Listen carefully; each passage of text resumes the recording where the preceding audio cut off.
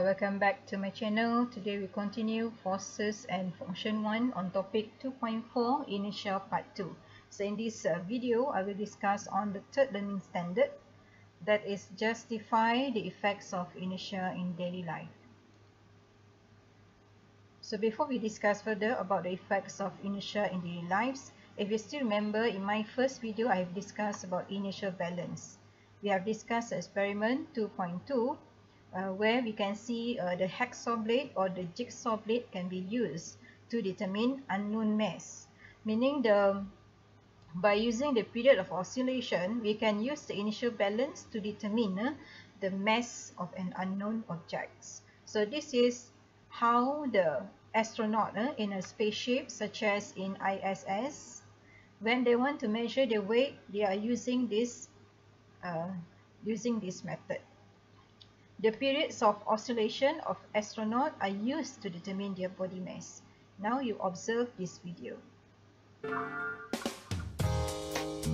This is how they use the inertial balance. You can see the diagram here. This is the inertial balance. From the period of oscillation recorded throughout the oscillation, they can determine their weight. As you know, at the spaceship, there's no or very weak gravity force, so they cannot determine the actual weight of the astronaut. So by using this method, you can determine the weight. Okay. So daily life situation that involve inertia and its effect. So we are going to discuss about the positive effect and negative effect. For negative effect, we want to discuss the method how to reduce the effect of inertia. So look at situation 1. Raindrops spun off when a wet umbrella is rotated and suddenly stop. Maybe you have tried this before. So you can see all the water droplets on the umbrella will be sprinkled away when you rotate the umbrella and stop it suddenly. So this is the concept of inertia. When we use concept of inertia to explain, you must add in the explanation involving inertia. Raindrops on the umbrella are in motion as umbrella rotates.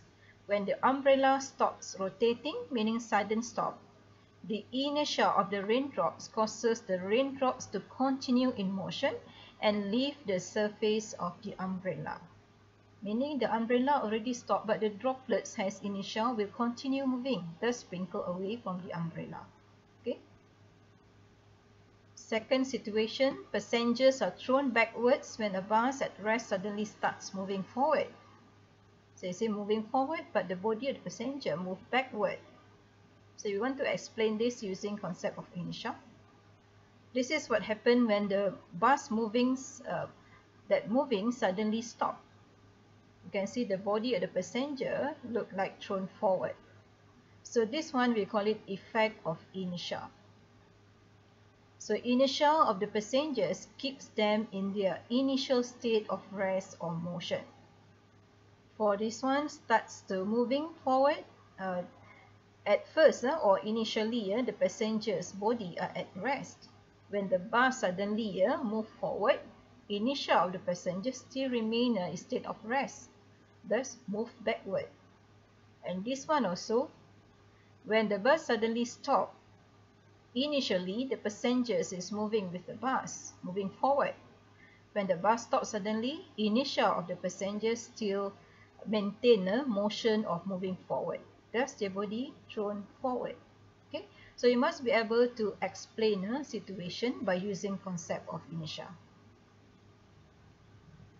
Third situation, you can get the tomato sauce out of a bottle by shaking it up and down and stop it suddenly. Okay, so this is also a concept of inertia. So chili sauce or tomato sauce in a bottle flow out when the glass is moved quickly downwards and then suddenly stop. The inertia of the sauce causes it to continue moving downwards and out of the bottle. Okay, so initially moving downward, when suddenly stop, the sauce is continue moving due to its inertia. Okay, so this is the beneficial part of the concept of inertia. Okay, situation 4. You can see these oil tanker trucks have large inertia because carry large amount of oil in the tank. In fact, an oil tanker truck has its storage tank divided into several separate tanks. Instead of using one large tank, it divides it to a few small tanks. So how this one can reduce the effect of inertia? Can you imagine if you use one large tank, suddenly the lorry stops suddenly? So the effect of inertia caused by the large tanks is greater. So maybe that large tank will move forward and hit the driver. So that one is very dangerous. But so when divided to a smaller tanks, so each of the tank will has its own inertia. So the inertia of each tank is smaller compared to one large tanks. Thus the effect can be reduced. So the separated tank reduce the impact of inertia of the petrol. So this is one method to reduce the negative effect of inertia. So inertia will cause positive or negative effects to the objects. Certain methods can be applied to reduce negative effect of inertia. Remember, inertia cannot be reduced, but the effects of inertia can be reduced. Okay. Situation 5, this is a roller coaster. Riders on the roller coaster in a recreation park are assigned to sit through a specialized safety system. Okay, the roller coaster carriage moves at sudden change of speed and direction. So when this happens, means their body keeps moving forward, backward, okay, due to the change in the speed and direction. So the safety features that requires for the roller coasters, when the carriage of the roller coaster changes its direction suddenly, inertia of the riders keeps them in their original state of motion. The safety system ensures the riders remain in their seats and not thrown out during the motion. There's a safety belt required, or something like a features that can hold the to hold them at their place without being thrown forward. So that one is the safety system for the roller coaster. Okay, situation 6, seat belt or safety belt. Driver and passengers of a car are advised to wear seat belts. Why? When a car stops abruptly, meaning suddenly stop, the driver and passengers in the car are thrown forward because of inertia. Seat belts prevent them from being thrown forward and hurting themselves. Okay, so seat belt is one of the methods to reduce negative effect of inertia. Safety features means reduce effect of inertia for this topic. Okay. So let's look at formative practice 2.4. Number 1, explain the concept of inertia. So inertia is the tendency of an object to remain at rest, or if moving, to continue its motion in a straight line at uniform velocity unless acted upon by external force. So that one is the explanation of concept of inertia.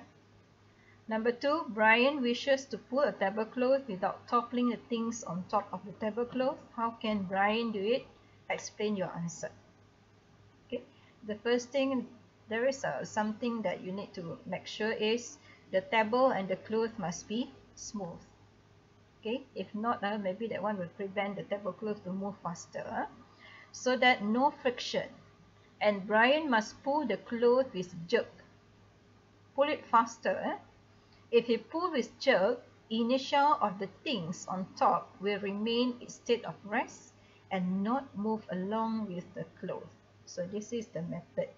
Okay. Number 3, study the following statements. Statement 1, objects can continue moving only if a force acts on them.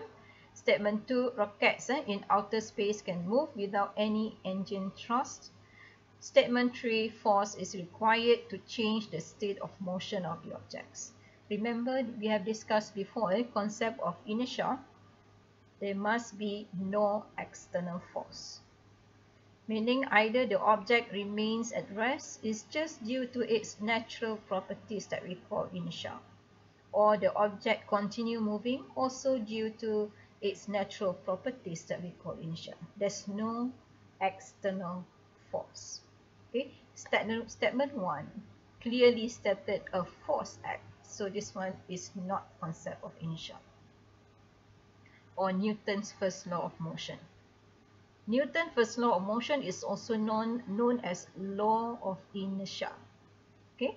Statement 2. Rockets in outer space can move without any engine thrust, meaning no external force. Statement 3. Force is required to change the state of motion of objects. So this one very clearly we can see force applied. So statement 1 and 3 cannot be explained using Newton's first law of motion. So only statement 2. Okay. B. Give reason of your choice.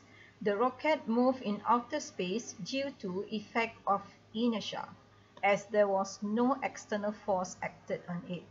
This situation is applicable to Newton's first law of motion. So you want to apply Newton's first law of motion or law of inertia, you need to ensure that the situation involved external force is 0, meaning no external force act on the object. Okay,